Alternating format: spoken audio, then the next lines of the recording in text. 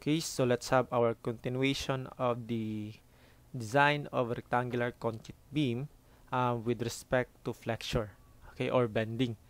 So on our past lecture, we designed this beam, this specific beam for positive moment or positive bending. So definitely dinesign natin yung beam at this point, okay, where the maximum positive moment occurs. Well, in this case, for this problem, we are required to design the beam at the fixed point. Okay, so basically this fixed point is for negative bending. Okay, that's why, as you can see in the cross section here, our required tension steel bars will be reinforced at the top portion of the beam. Okay, so if the compression bar is necessary, the centroid of the bars will be 60 millimeters from the extreme fibers. Okay, so this is our D prime if needed natin yung compression bars. Okay, step 1 for design, the factored moment. Okay, so the factored moment at point A or at the fixed point is 455 kilonewtons meter. Now, step 2, to calculate the boundary moment. Okay, so we already calculated this boundary moment from our previous lecture. Okay, so I use the boundary strain as 0.0054 tension controlled. Okay, so recall, I introduced two possible boundary moments na gagamitin sa exam. Okay, so in this one, I will use this one, 0.005 strain, that is for tension controlled. And ito yung magiging boundary moment natin. Okay, VMNT. This is the design moment for transition limit. I mean for tension controlled. Okay, so again, we will compare our MU to the boundary moment, and our MU here exceeds the boundary moment. That's the time na we will be needing the compression bars, and we will design this as doubly reinforced. Okay, now mag-a-add na tayo ng compression bars dito, and that is 60 mm from the extreme fibers. That means this is just our D prime. Okay, next step. Okay, gather natin yung mga datas. Then, of course, ipapakita natin yung stress diagrams para mas ma-understand yung principle dito. Okay, so, drawing this stress diagram. Of course, this is a negative bending, so nasa ibaba yung ating compression of the concrete. Okay, and ito yung stress diagram natin for phase 1. Okay, so hahatiin natin to into phase 1 and phase 2 para mas ma-understand natin. Okay, look at this na lang. Okay, ito yung effective compression block A, and this is our 0.85 FC prime stress, and that will result to a resultant force compression of the concrete C. And ito yung tatawagin nating T1. Okay, so this phase is the stress diagram when the beam can carry or can be designed as singly reinforced. Okay, and these forces will create couple moment, and let's call that MN1. Okay, ito yung common notation dyan. Now, our MN1 here is just our boundary moment for singly. So, this will represent the the MNT. Okay? Ito yung magiging boundary moment natin. Now, by this time, if our MU, due to the factored load, exceeds the VMN1 or our MNT, that's the time mag-a-add na tayo ng compression bars. Okay? And let's call that C sub S, the compression of the steel. Now, to maintain equilibrium, dapat mag-add din tayo ng force dito sa taas, and let's call that T2. And this will create the MN2. Okay? At ito yung i-carry, the excess moment will represent this MN2, which i-carry ng ating compression bars. Okay? As you can see, if MU exceeds this moment here, for our boundary moment, that's the time na tutulong na yung compression bar, and ito yung mag-create siya ng resisting nominal moment MN2. Okay? Now, as you can see, we have the tension 1 and tension 2, of course, that will represent area times the stress, or AS times Fy. So, basically, we will calculate AS1 and AS2. Then, the total area of steel for tension, AS, is AS1 plus AS2, of course. Okay, so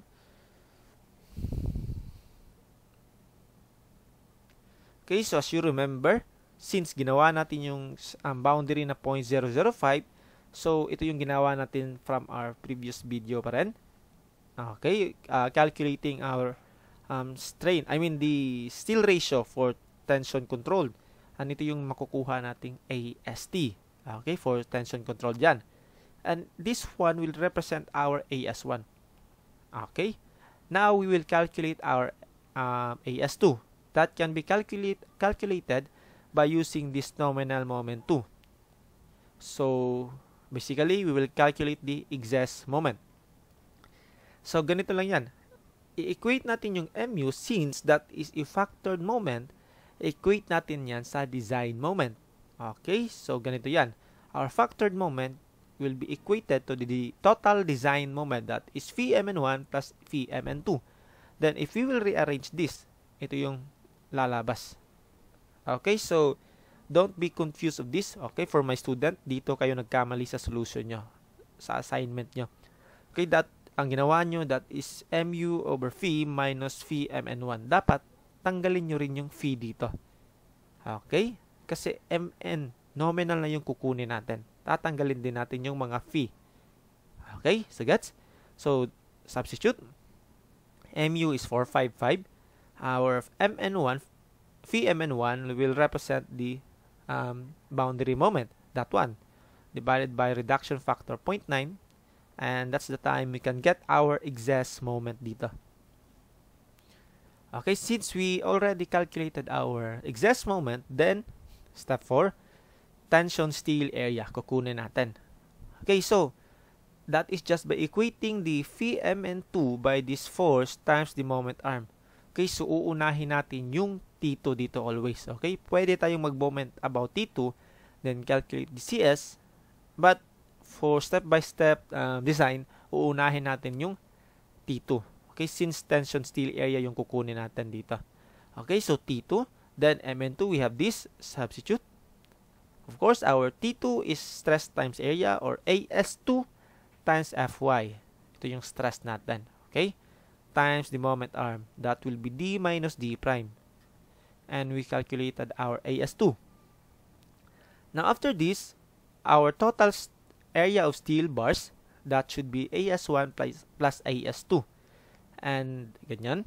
Okay, we have 1954 here, AS1 and AS2. Then that will give us 3338 millimeters squared. That is for tension bars. Okay? So of course, if ipapahanap yung number of bars, then i-equate natin to sa pi over 4 diameter of the bar squared times the number of bars. Okay? So in that case, dapat natin in actual design, isiguro natin if kakasya ba siya sa beam width. Okay? That is for the detailing section na. Okay, well anyways, andito pa tayo sa theory. Okay? Theory of designing of a rectangular beam. Now, next step is the compression steel bars naman. Okay, na-design na natin yung tension steel bars. So, saan natin hahanapin yan? We will just equate T2 and CS dito. Kumaga, equilibrium dito sa phase 2 of the diagram.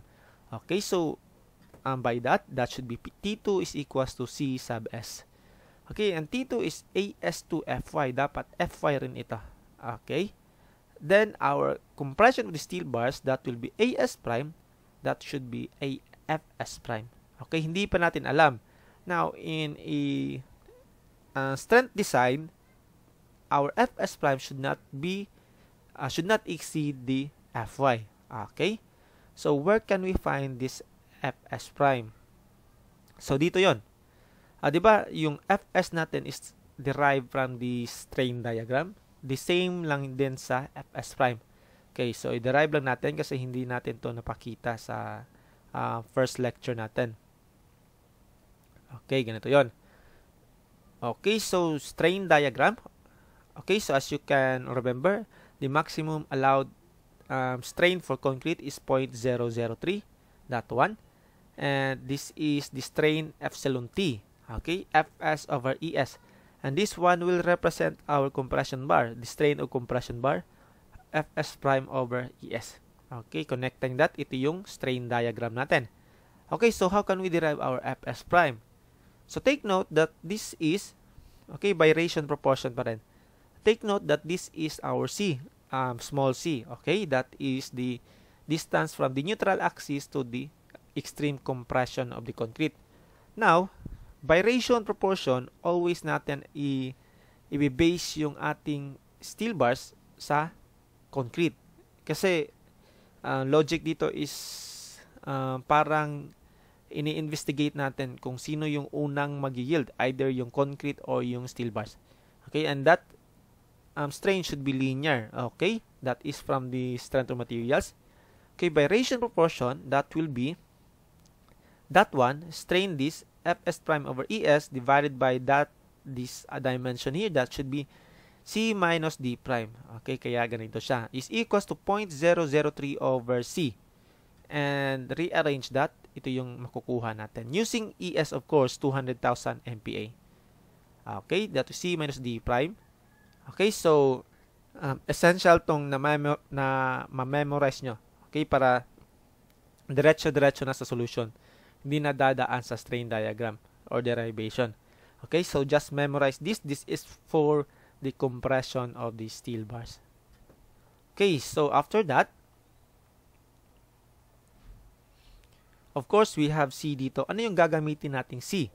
Okay, since ito yung boundary natin, okay, remember, our C should be 3/8 over D. Okay, please recall on our previous lecture. And ito yung gagamitin nating C. And if we will substitute that C dyan to the formula, then it will give us this Fs prime. Okay, so I hope you can follow na this. Now, as you can see that Fs prime did not exceed our Fy. That means ito yung gagamitin natin. Okay, allowed pa siya. If lumagpas siya sa Fy, then we will use Fy. Hindi pwedeng lumagpas yung strength design natin sa yielding point. Okay, so if we will cross multiply this Fs prime dito sa ibaba, or we will just calculate our As prime, ito yung makukuha natin. As2 is 1384, Fy is 415 divided by Fs prime. And here, we calculated our compression steel area. Okay? So that's it.